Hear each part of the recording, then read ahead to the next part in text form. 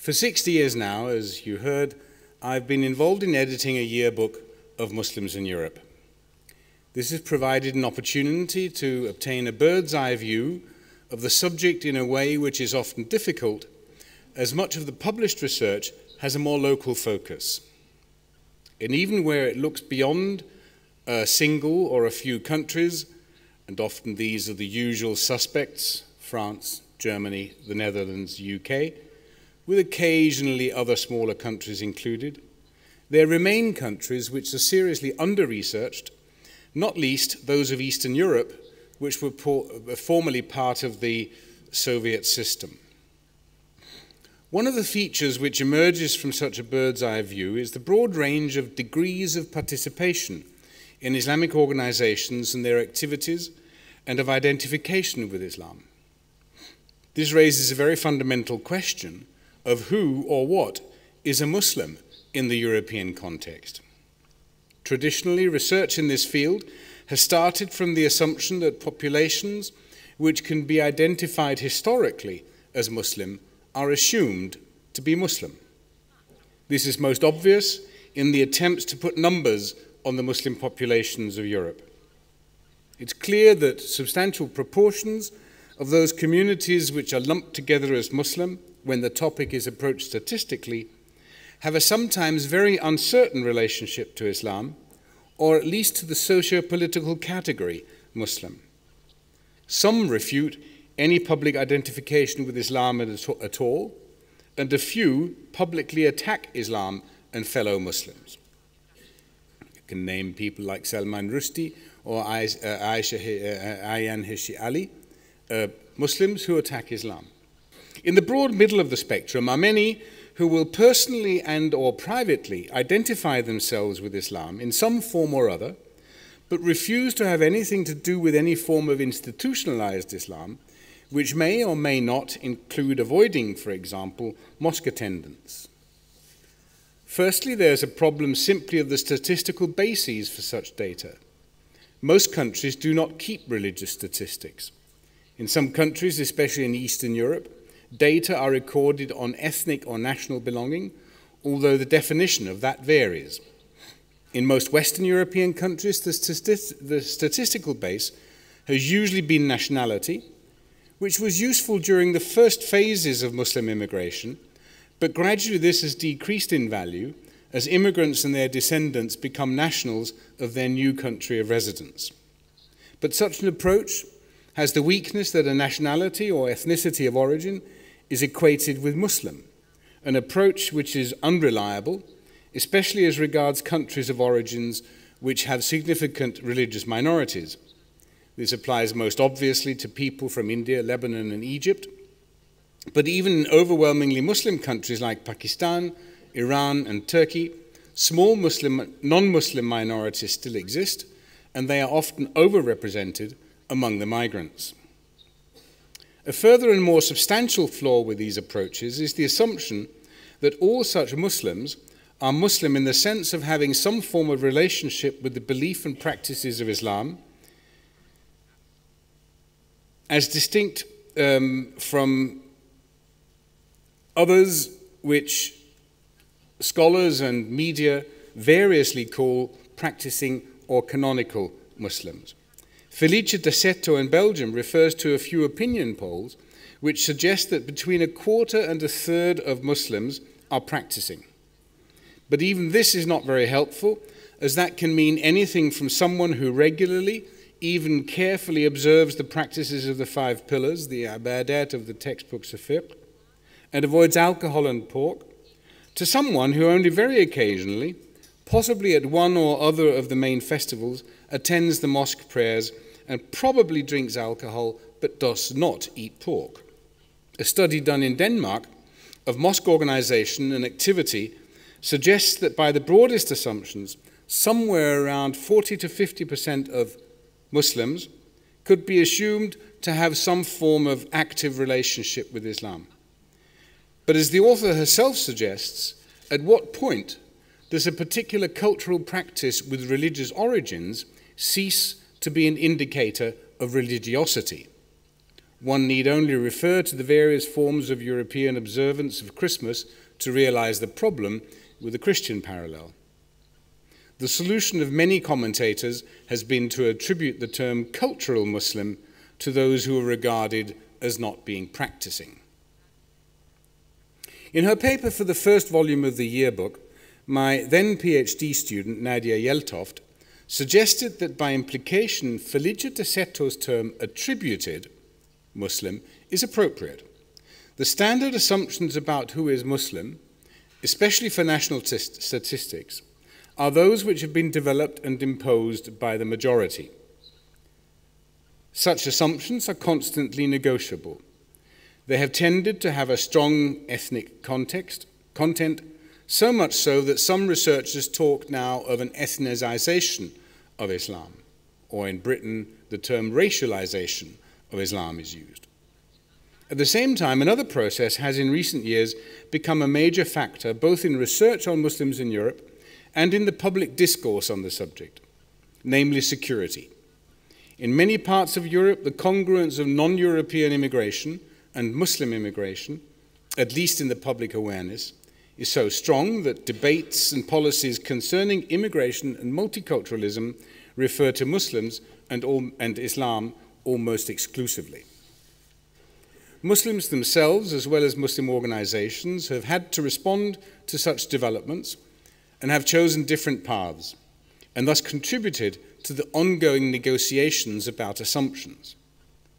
Thus, in the United Kingdom, the Muslim Council of Britain appeared in the mid to late 1990s with signals of government support as a preferred interlocutor.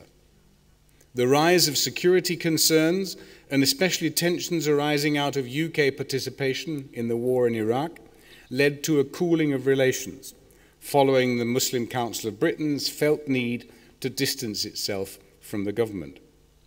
The expressed interest of the UK government in looking for partners in the Muslim communities to counteract violent extremism, especially after the London bombings of July 2005, accompanied by developments of ever more assertive security policies, have indicated a policy combining carrot and stick. By contrast, the Danish government between 2000 and 2010 was characterized by a very skeptical public attitude to working with Muslim organizations, driven particularly by the anti-Islamic views of the Danish People's Party, which, though formally outside government, provided the minority coalition with its parliamentary majority.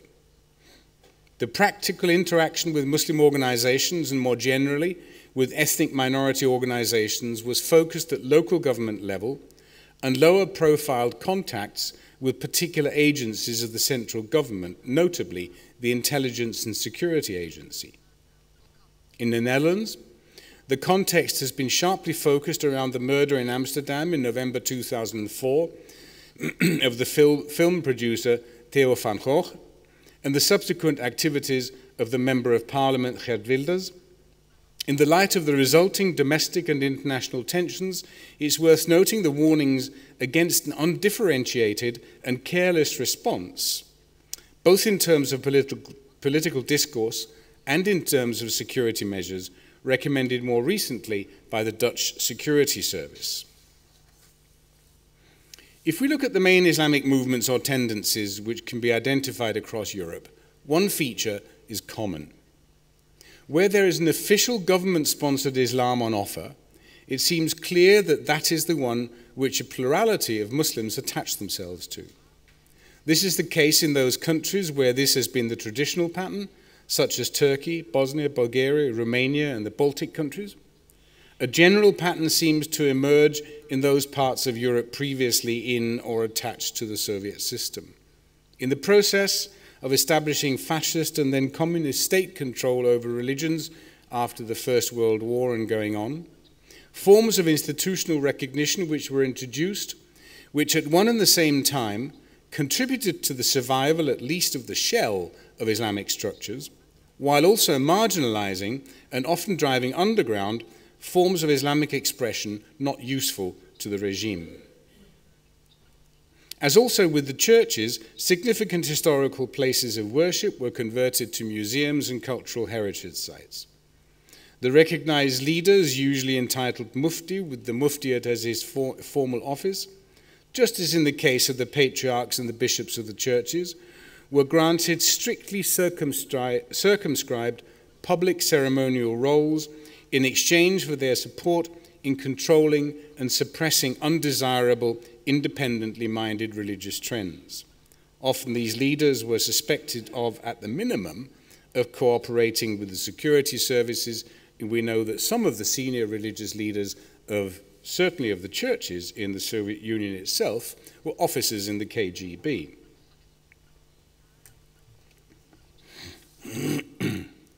Since the collapse of the Soviet system, these traditional institutions have struggled to reorient themselves to a new environment.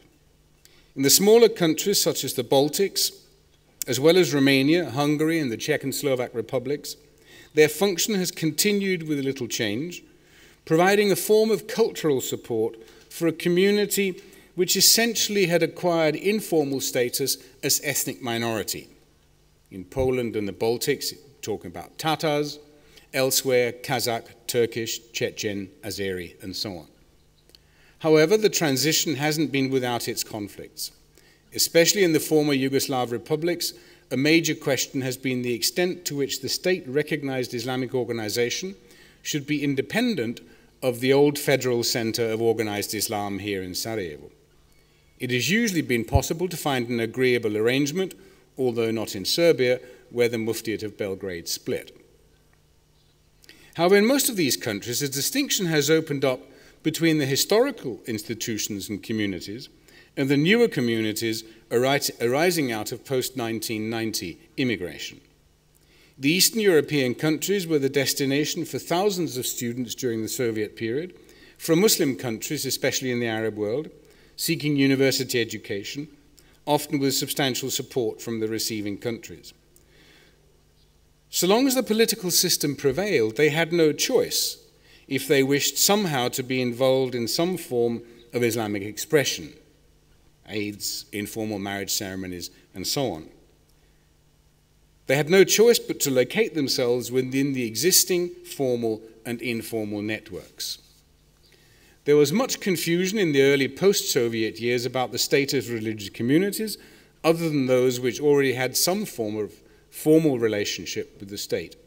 In most countries, this applied to Islam, but Muslim movements such as Sufi orders, which might seek some public profile, had to wait, often until the end of the 1990s before the situation was clarified with not only new laws governing religious organizations, but also with the bureaucracies in place to implement them. Occasionally, some of those who had already settled and made do with the official structures until that point now took advantage of the new freedoms and either set up on their own or joined with new arrivals. Usually this led to the establishment of competing organizations claiming some form of better Islamic authority, but in fact more often representing different ethnic groups. Thus in Hungary, the oldest Islamic organization continues to bring together Hungarian Muslims, while two new registered ones are both partly Arab in nature. The appearance of new organizations with Arab character is something which is visible across the region, and many of these Arab organizations are often described by others as being Salafi in nature. Clearly, a significant dimension of the process of settlement is the European environment, which, in all its variety, has set constraints for forms of Islamic expression and institution building, and this is something that we could do separate conferences on. For the purpose of the current exercise, however, it makes more sense to look at patterns among Muslim trends from the perspective of Islamicate criteria. Here it's clear that the term transnational is apt, at least in the sense that the trends in question cross national borders, even when they majoritatively can be traced to particular national origins. But in their origins, many of them are, in fact, what one might call counter-national, in that the spur to their foundation was often a response against the imposition of some form of modern state structure, a nation-state, by external powers, or in response to pressures from external powers. In the following discussion, I'll restrict myself to looking at the current situation, but there are different ways of approaching this. The most common remains to approach the various movements and trends from the point of view of their regions of origin.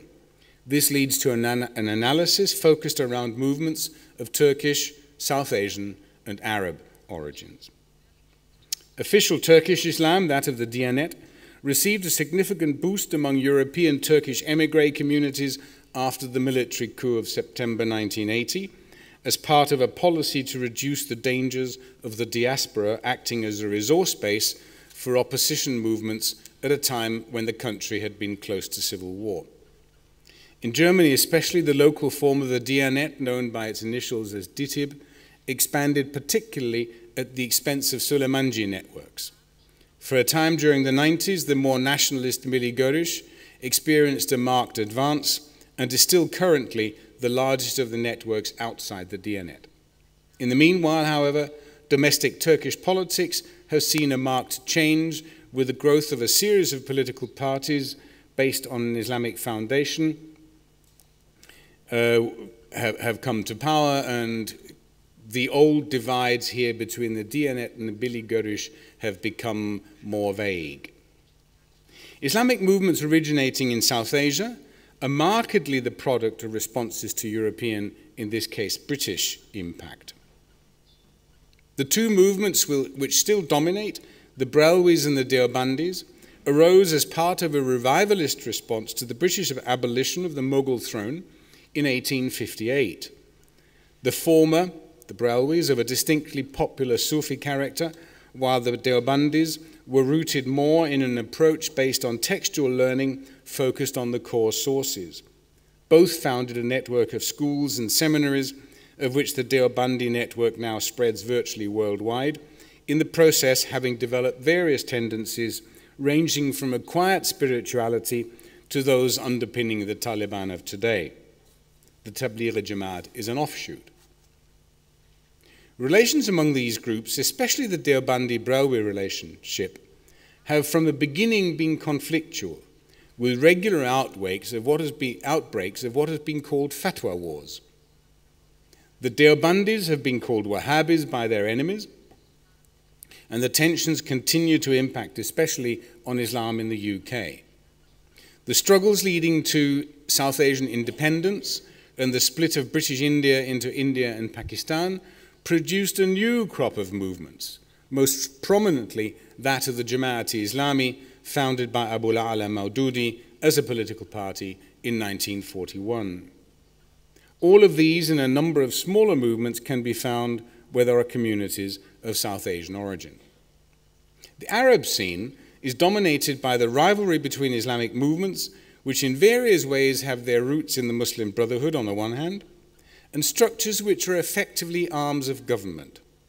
Such is particularly the case among North Africans, where the Paris Mosque today in effect functions on behalf of the Algerian government, while the Union des Organisations Islamiques en France contests this official influence. But as with the Jamaat in the UK, the UOIF cannot simply be equated with the Brotherhood, since it has regularly adapted and relocated itself in relation to the necessities of functioning in France. While such an ethno-national perspective continues to be a useful approach to map Muslims' organizational tendencies across Western Europe, it is not sufficient. Some groups have settled or inserted themselves unevenly in Europe and not necessarily accompanying the ethnic groups from which they originate. Hizb ut-Tahrir, forbidden in Germany, is particularly noticeable in the UK and Denmark, while the Pakistan-based Minhaj al-Quran has a history of public activism in Denmark and is growing in Britain. Other movements have expanded beyond the ethno-cultural boundaries of their origins. This is most notably the case with Tabligh Jamaat, which originated in northern India, Pakistan, but has found followers among all ethnic groups and among converts. The case is similar with the various Salafi movements, which are finding support especially among the children of immigrants in Western Europe. They're also beginning to appear in Eastern Europe, mostly among converts and among recent immigrants from the Arab world. As a new European generation of Muslims has grown up, they have often become the drivers of development within the community and in response to the surrounding national and international developments. Through the ease of travel, large numbers get access to experiences of other ways of thinking about Islam and of being Muslim than their parents had. Maintaining contacts with a family home or charitable or political engagement with regions of conflict can suggest options for a personal way forward through the conflicted space of identity formation. But it can be a dangerous path if the options suggested are among those on offer in regions subjected to war or violent instability. In extreme cases, visits to family in Pakistan, Algeria, or Somalia have been the route through which individuals have been radicalized. However, it's important to note that radicalization is a small minority activity, although nonetheless dangerous for that. More common is the way in which the so-called Salafi tendencies have attracted especially younger educated people. Despite its modern origins associated with the reformist movements of Muhammad Abdu and Rashid Rida, more recently it has become more closely associated with the more puritanical forms of Islam, often identified with the Wahhabi tendencies of Saudi Arabia. The tendency, at least as it manifests itself in Europe, focuses on study of Quran and Hadith, and particularly encourages pious and correct personal behavior, emphasizing the Prophet as a model to be copied. Salafi mosques and study groups are attractive because they offer a supportive environment for young people who, theologically self-taught often, have become disenchanted with their parents' customs, while finding insecurity and rejection in wider European society. Salafism, in one form or another, is often particularly attractive to young families who fear for their children's upbringing in an environment which they see as lacking coherent values and authority. Because of the way they dress, they often become the focus of attention when there's a terrorism scare. But all the evidence suggests that European Salafi groups abjure violence. In this, they have something in common with Hizb ut-Tahrir, which otherwise bears little resemblance to the Salafiyah. The problem with both of these, as well as with other similar tendencies, is that they have a strong focus on what they see as the injustices of the politics of the Muslim world. It is therefore not surprising that they can function as feeder routes for individuals into the more radical activist groupings and occasionally slip over the line into violent activism. On the other hand, the process of political engagement which may arise out of a growing identification with headline issues in the Muslim world can play an important integrative role when the issue in question is one which has activated broader sections of society as a whole. One very good example of this, both in the United States and in Europe, was the movement opposing the 2003 invasion of Iraq. Here, there has been a cause where often very angry Muslims have found common ground and shared in common political activity with a wide spectrum of trends in society as a whole. One needs just look at the big February demonstration which brought together 1 million people in London, February 2003. Here they have discovered a route of integration and inclusion in the European space. I would suggest that similarly, the controversies provoked by the Muhammad cartoons in Denmark in Jyllands-Posten a decade ago have encouraged an increase in cross-cultural and cross-religious activities in Denmark. This crisis may thus in the future also come to be seen, ironically, as an integrative event. Throughout these various developments, participation in the public space has become an essential tool of integration, and the very process of participation requires the development of mechanisms and forms of expression which can persuade the target audience, be it local or central government, or various civil society institutions.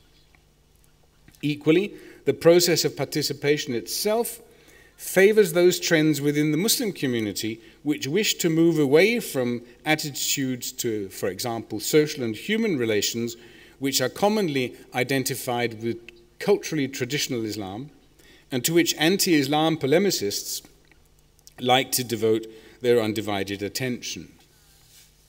This trend is reflected in a number of attempts to draw up general statements of Muslim principles in the European setting. When the Interfaith Network in the United Kingdom, an organization which has become a significant link between the many different faith communities and government, in 1991 published a statement on interreligious relations in Britain, it was intended as a set of principles to guide the attitude and behavior of the various religions towards each other and towards society as a whole.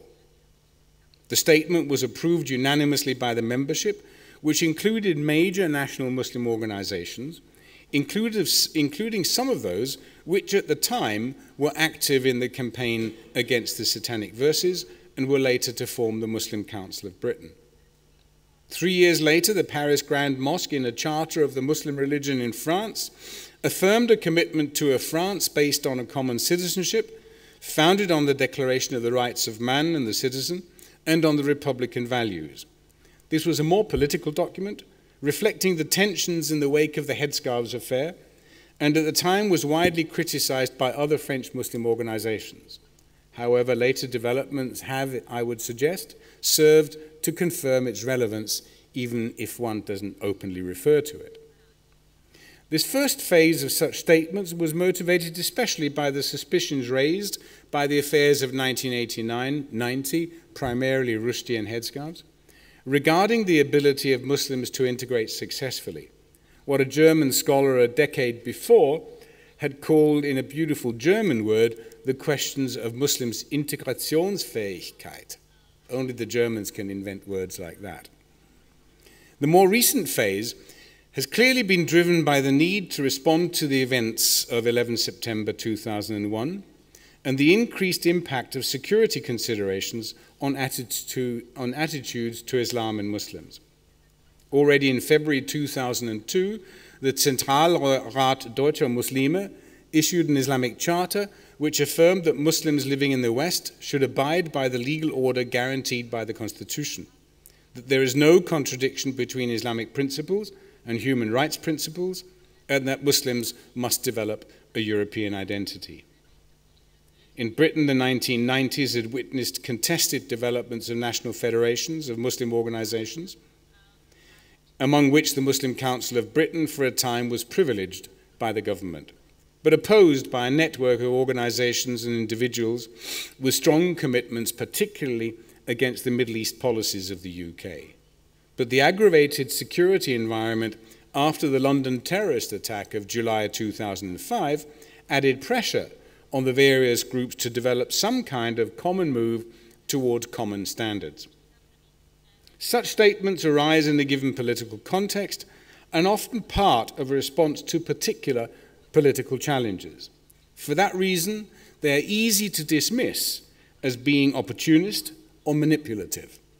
But they reflect some deeper discussions which are taking place among European Muslims. Discussions which are extremely interesting indications of a possible convergence of thinking between the immigrated Islam of Western Europe and the long since integrated Islam of Southeastern Europe. These discussions focus on the nature and role of the Islamic Sharia, and I will just take two examples.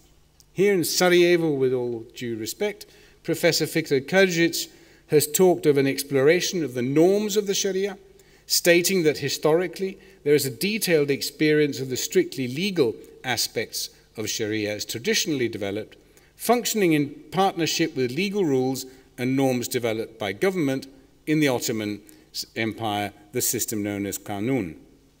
The basic criterion for the legitimacy of such a practice is the welfare of the community in general. Reviewing the spread of secular government in the 20th century and then the revival of interest in Sharia among Muslims in the last generation, he reflects on the situation of Muslims in secular states such as his own Bosnia and in minority situations.